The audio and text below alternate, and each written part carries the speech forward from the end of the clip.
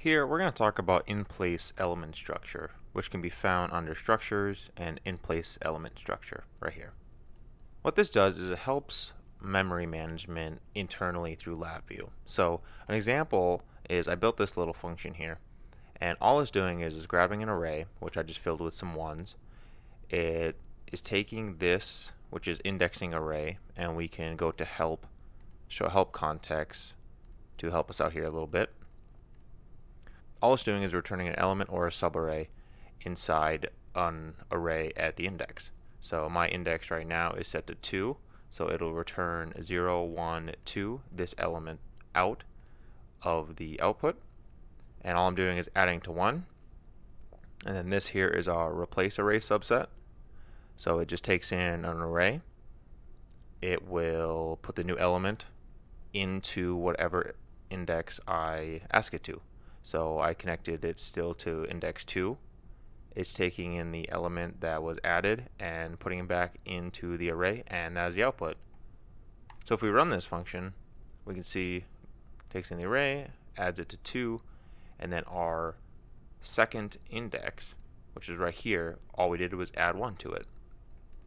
So this works all fine and dandy and everything's great. But the problem is actually right here where this splits. So I made this array doubles just to show what could happen in a scenario. So imagine if this array was, a million elements long and they're all doubles. This takes up a massive chunk of memory. When LabVIEW splits, and this is with anything, if anything splits here, even same as down here, 2 copies actually get made in memory. So if we highlight execution and click this single step, you can kind of see that there's 2 little probe pieces that split off of both of these forks. That is actually 2 copies in memory of the data. And when we go to the next step though, this will get removed from memory and so will this. But those copies are still there. So once a sub VI or any function gets the data and then returns it, then this memory is cleared out. But as of that one first moment when it splits, we've actually doubled our memory for both of this, for this array and this index. So a way to get around this, especially if you had a really large array, is using this place element structure. So if you need more help, you can go to this details tab, and I always need to come in here whenever I use this. And these are your options that you're given with this structure.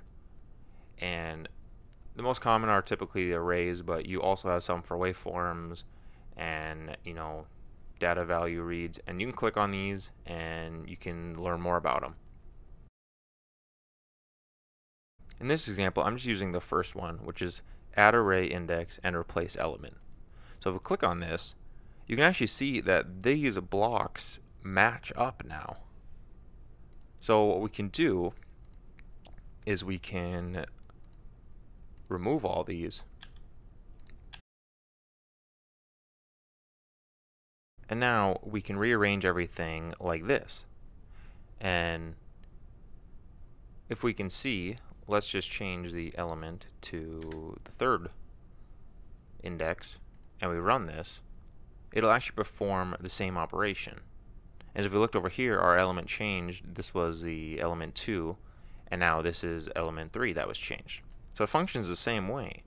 And what this now did was, instead of splitting in memory this array into 2 pieces just for that temporary operation, it knows basically just not to do that. So only 1 copy of this array and 1 copy of this index was used in memory behind the scenes when this structure is used. And you can right click and add other ones if you need. So for example, if you were unbundling a bunch of elements, doing a similar process. This is one of those structures that is used when making highly efficient code, especially if you have really large arrays and if there's a lot of replacing elements or initializing many elements. And if stuff happened like that original example I had up top, this is a much more efficient way of doing that. This is important for things too with not a lot of memory. So like for example, this laptop I'm on has a lot of memory, so you never really notice it, but especially if you're working with smaller systems that may only have a few hundred megabytes, stuff like this can really come in handy. So I hope this is helpful, and stay tuned for more.